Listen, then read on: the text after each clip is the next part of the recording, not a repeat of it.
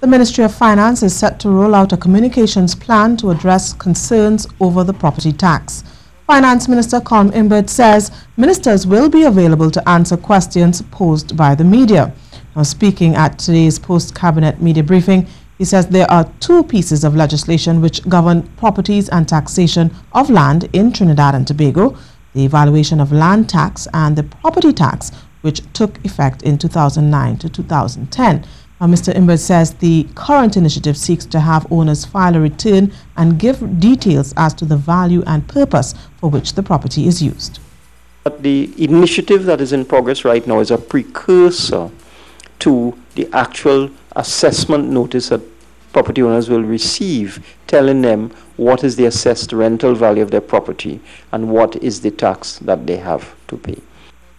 And when sovereign nations have a negative outlook by prominent rating agencies, reviews are done annually to gauge the nation's progress.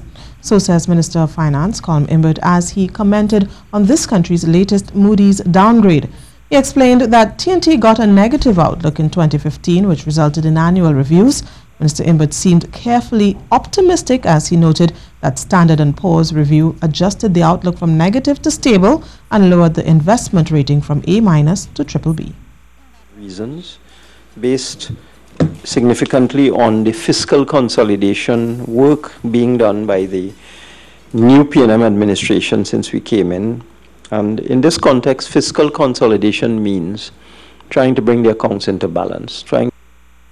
The finance minister said Trinidad and Tobago has suffered a severe loss of income since 2014, an estimated $20 billion decrease. He says the difference could only be made up by cutting expenditure through the reduction of subsidies and transfers, borrowing, and the recovery of money from colonial life. Minister Imbert further stated that Moody's, a more conservative agency than Standard & Poor's, said expenditure should have been slashed even more. Well, over 270 rounds of assorted ammunition and a quantity of cocaine is in the possession of the Interagency Task Force Strike Team. The items were found during an anti-crime exercise in the Port of Spain district. No one was arrested in the connection with the find. The exercise was carried out between 6 a.m. and 11:30 a.m. on Wednesday at the Nelson Street Plannings in Port of Spain. A search of the roof of apartment B, building 47 to 49, resulted in the discovery of 29 rounds of 20-gauge shotgun cartridges, while a search of the roof of apartment C, building 59 to 61, yielded 85 grams of cocaine. The officers later carried out searches in the vicinity of building 35 to 37, leading to the discovery of a black plastic bag containing 245 rounds of .22 millimeters ammunition, along with 5 rounds of .9 millimeter ammunition. Well, French prosecutors are investigating the bidding process for the 2018 and 2022 World Cups and have questioned former FIFA president Sepp Blatter.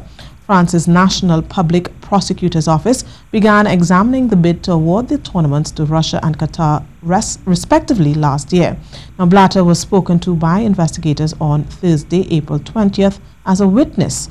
In March, FIFA passed on evidence to Swiss and United States authorities whose own investigations into alleged corruption at football's governing body began 2 years ago. And here's a check of your weather. Trinidad, Tobago and the remainder of the Lesser Antilles, predominantly hot, sunny and hazy conditions are expected despite the odd brisk shower in a few areas. Tonight will be mostly clear but warm. A hot spell alert is still in effect. Now, due to the presence of Saharan dust, persons with asthma and other respiratory illnesses or allergies are asked to take the necessary precautions. Seas are slight to normal with waves up to 1.5 meters in open waters. They are near calm in sheltered areas. That was your CNews update. I'm Stacey Ann Providence. Have a good afternoon.